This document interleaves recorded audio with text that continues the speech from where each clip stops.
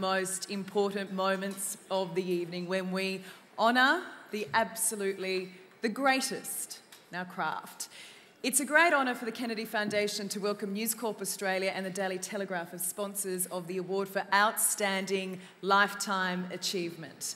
Since the Kennedys introduced this award back in 2013, recipients have included the late Harry Potter, who became a Telegraph Chief of Staff before heading into television. In 2014, the title went to the former Telegraph journalist Philip Cornford. The next year, former Telegraph Rugby League writer and author of the Daily Telegraph, Ian Heads, won the award, before former Daily Telegraph pictorial editor, the late John Smith, was honoured in this very room.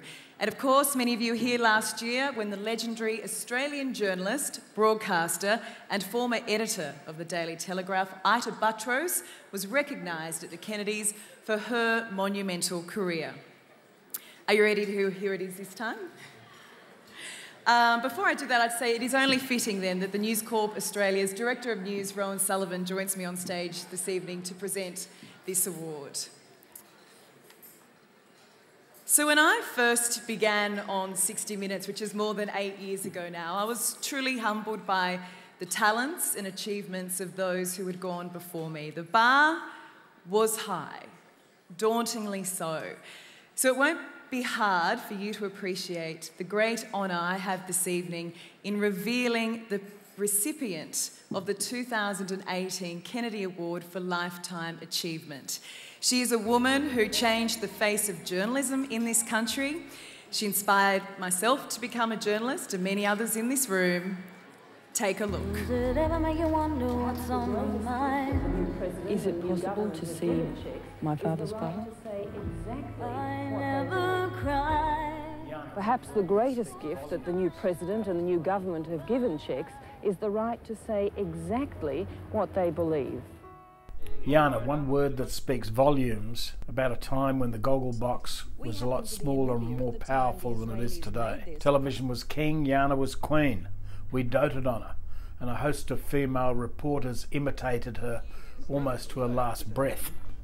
That your own display of emotion on this was just, in fact, a display, if this is your attitude now.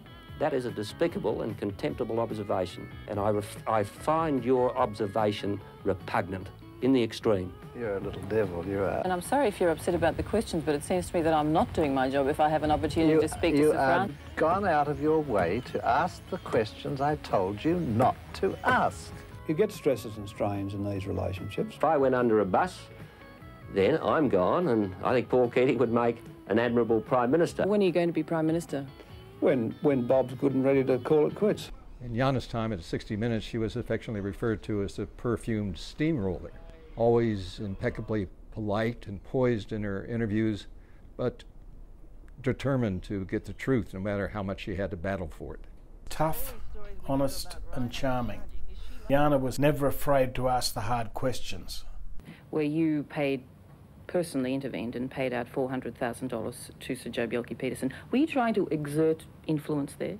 It was $1 million they were asking. We got it down to 400,000. The Queensland Police Force is not corrupt. Never took a cent? Not a cent.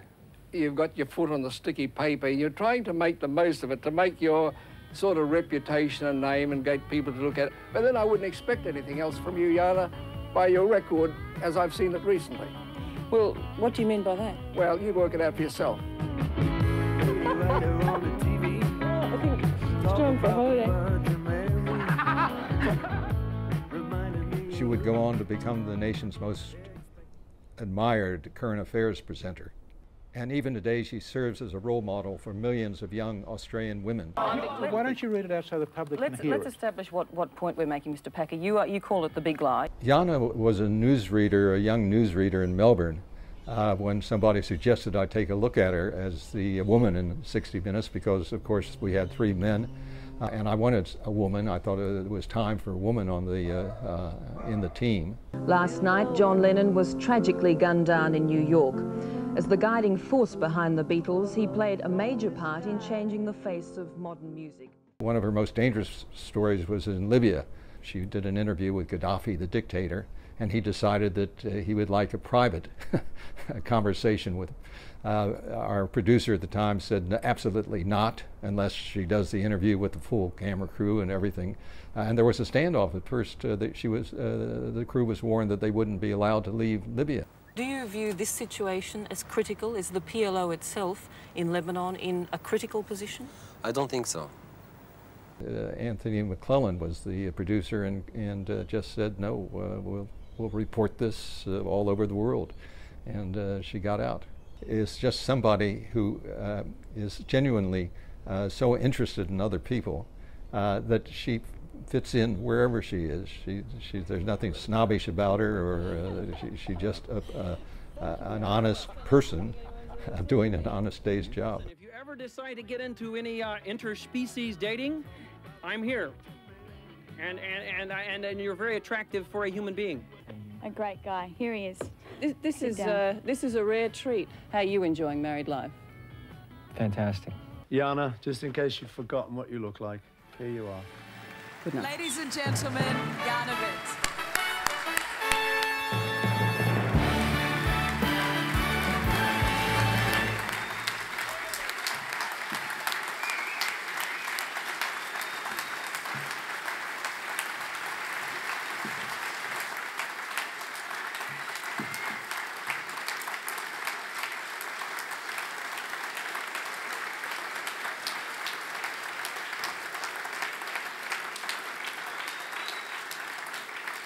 My, weren't we all young? Thank you so very much for that honour and welcome. I suspect it won't surprise many of you in the room when I say that there's something disturbing about receiving a Lifetime Achievement Award. It is actually not the honour and the accolade that comes first to mind.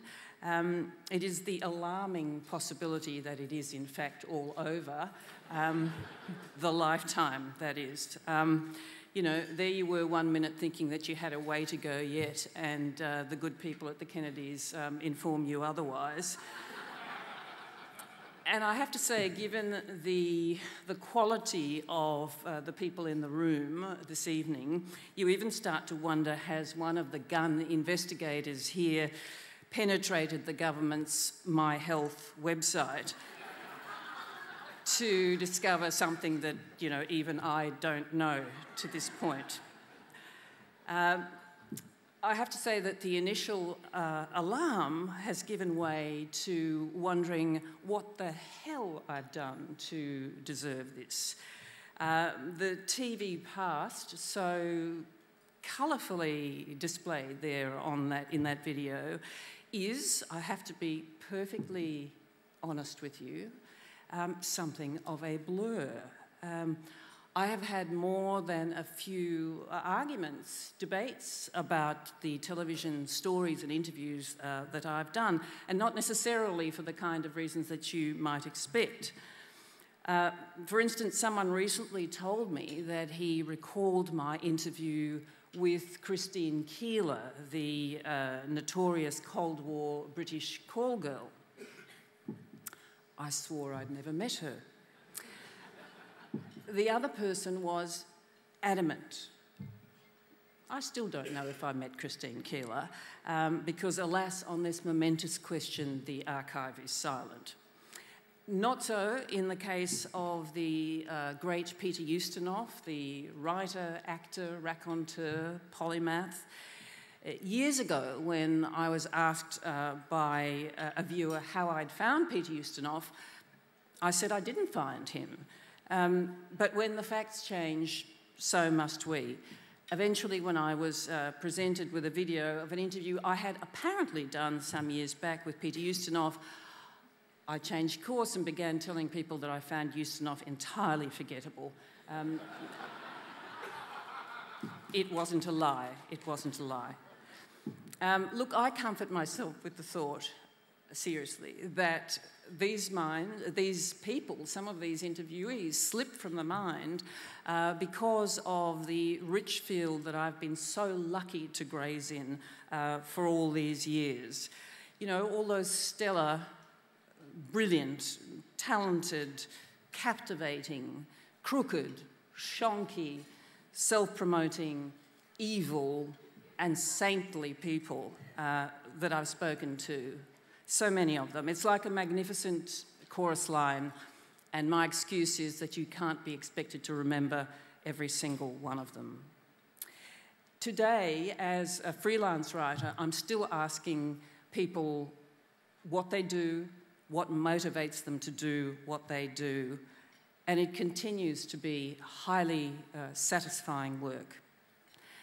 I have to say what's also satisfying, to come around to why we're all gathered here tonight, is to see and be reminded of some of the wonderful work that's being done by you people in this room.